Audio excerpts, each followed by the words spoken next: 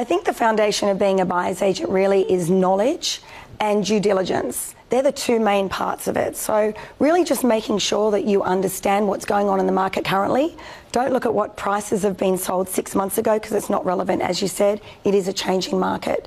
And just make sure you've got your A-team lined up to help you along the way, whether that be a great solicitor, mortgage broker, make sure you've got your finance in place, of course, that sort of thing. So really just making sure that you've got your whole team to back you up so you can move quickly and swiftly. Because most buyers agents do buy property within 24 to 48 hours of seeing it. Now, do you find in this market, you know, we are seeing that there is a slowdown. We're seeing some properties being passed and the negotiations happening afterwards. Are you seeing that straight away that there's a lot more willingness to negotiate afterwards? Absolutely. We'd say about 75% of the properties we're buying at the moment are prior to auction. And the auctions that we have attended, only 1 in 3 are selling at auction. And whereabouts are you, what sort of area are you talking about? We're looking at the North Shore, Northern Beaches, eastern suburbs and inner west. So all in Sydney? Pretty much all over Sydney. And how about you, Nathan? Yeah, look, I've, I guess over the last decade, you know, negotiated over 10,000 real estate transactions, and from my buyer's agency, it's more of a national buyer's agency. Buy a lot of stuff in Queensland and Sydney, and you know, I love markets when they're on the decline. This market that we're looking at the moment isn't necessarily just because the property market's in a little bit of strife. It's because the financial system is changing and the banks are changing with the lending practices. And you know, when you see times like we're seeing at the moment, you know, I guess that the opportunities come up as people are motivated, and you know, I love this sort of market. And when I first started investing, going back 15 years ago, you know, I used to spend about 8 hours a day looking for properties, researching areas. There was no realestate.com. There wasn't the infrastructure that's out there today. Legwork. Yeah, exactly. And I guess over the years I've built the relationships with the agents, and being able to, you know, understand how the real estate agents work and what they're looking for, you know, and using that market that we've got at the moment against them, because it's not, when you go in to negotiate, at the end of the day, it needs to be a win-win outcome. So if you can show the agent that you're going to end up buying the property off them and remove all the barriers to get there, but all they have to do is work on the price, and you can get a cheaper price. So I love buying things when they're on sale. I'm a bit of a, you know, tight ass when it comes to buying things and buying property. I was just in the Gold Coast the other day, and I actually took a video of a property that I just bought probably about a year ago for 622 grand. The owner of it paid 10 years ago 600,000. Right? Wow. The agent didn't know what he was selling, and I knew what the land, you know, had as fundamentals to it, and the property is worth, just on a land value basis, 1.5 mil. So it's, you know, understanding the market, having a relationship with agents, and you know, knowing what the deal's worth to be able to, you know, take all your information to the agent and be able to crunch on the price. So opportunities are out there.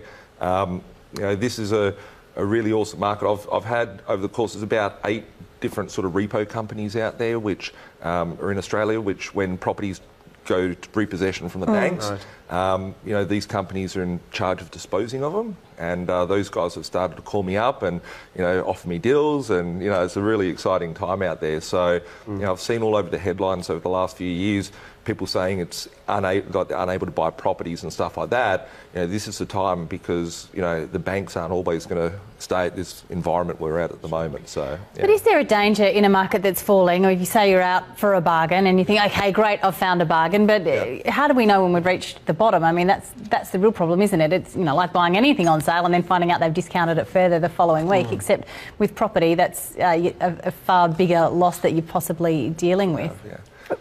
I think it just depends, you know, how long you're holding it for, what your strategy is. Is this a home that you're going to be living in and holding it for a number of years? Because as we all know, I mean, I've been buying property 30 years now. I started in 1988. I've seen a lot of peaks and troughs in the market.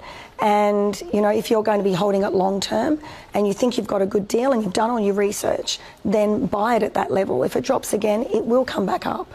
Now, for people, it's funny that you say 88, because I was in real estate in that time as well, a long time ago for me. I got out of it. On this side, it's safer. How do people at home watching, and, you know, you're talking about getting the knowledge that you guys have, and you've got, like, you know, decades and decades of knowledge, and you're doing this every day. How do people know that the property's in distress? How do they understand that it is a good time to be getting in, that it is a bargain? Yeah. Looking at the properties out there, so like I feel like you know if your child's sick, if you can tell that the kid isn't right and you're in sync with the child because you're caring for the child. With the property market, I feel that my heart beats with the property market, and I can tell when there's inconsistencies out there just due to the fact of, lots of transactions that I actually do in the property space. And I can tell from the way that real estate agents behave, how they act, like going back 3 years ago, agents would, oh no, there's a buyer there, they didn't want to take your calls, but now they're calling you. They're chasing on a day-to-day basis. You can see that properties are staying on the market for a lot longer. You can see that price reduction 30 grand, price reduction 40 grand. And, I think a lot of people get scared of taking action in these sort of markets, but these are the times to take action because, you see people out there and they say, oh, the property market might fall by X amount or Y amount or whatever. I think I think it was Harry Dent that came out recently, and he's been coming out every year for the last 20 years or so saying that properties will fall 40%. If properties fell 40%, there'd be a lot bigger problems in the world that we see, right? The banks would have problems and the whole system would have problems. But looking out there and understanding what actual true value is. So I remember back in 2003, 2004, it was a very soft market, it was a very similar market in Sydney to what we're seeing at the moment. And that's when I first started buying properties when I was 18 years old in 2003. And I went out there and I was looking at these properties in Mount Druitt. I made my first $1 million in Mount Druitt. And the properties that were selling, I was picking up stuff for 130, 140, where owners had paid too much right at the peak at 300, 320. And I realised to myself that if someone's paid this beforehand, then, and I'm picking up on sale today, and there's three keys I look at when buying property below market value. So if I'm picking it up 20% or 15% from day one, doesn't matter if I'm in a heated market, a soft market or whatever, if I'm picking it up 15% below market value, I've got a buffer in place. So if it slips back any further, then, I'm not going to be out of pocket if I need to sell it. Making sure that the cash flow is neutral. So the rent is covering all the council rates, the water rates, the mortgage and all that sort of stuff. And it's got good upside for growth. So if it's got the key fundamentals to it, then I can take a property through any sort of market cycle. So it's not, Okay. Amanda, when people are watching, how do they know? What tips can you give when people are starting the negotiation process? So they're either going pre-auction, as you're saying, you're doing some of them pre-auction now. Yeah. On this show, we go to auction, so we see it obviously happening afterwards. So what tips can you give for people watching to understand the negotiation process and sort of how to start that? I think if you're going to try to buy it, whether it's prior to auction or after auction because it's passed in, is really making sure that you understand the price, that you understand any fundamentals that are about the property that might give you a little bit of a leeway. Maybe there's a leaking roof that you've done in your building and pest inspection that can give you a little bit more of a discount. And really understanding how many people were either at the auction, did it pass in, did you actually go? Do you understand, is it really a hot property that a lot of people are interested in, or is it only, one or two people? And really going down as low as you can. If you know the property similar down the road sold for, $200,000 less or $20,000 less, using that to your advantage and then knock off a little bit more.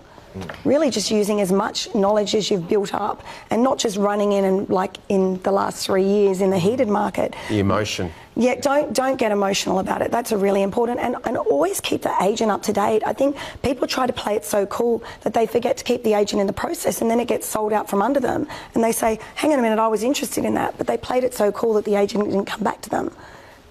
I think that's really crucial, is keeping the agent on side. The agent, a lot of people think that real estate agents are the devil, where, they're just human beings trying to do a job and trying to get a sale, and they want to make some money to feed their family and whatnot. If you can work with the agent, so trying to remove all the barriers and whatnot, and saying, I really want to make this deal happen, but I've only got X amount of dollars to spend, and working with the agent for a win-win outcome. So. And as Nathan said, it's a win-win. Like that, to me, that's something that I've always said when I go to deal with an agent. We understand you've got to have a win for your vendor. I've got to have a win for my buyer. Let's see what we really think the property's worth and see if we can get this deal done. I mean, in the end, we're all there to do a deal.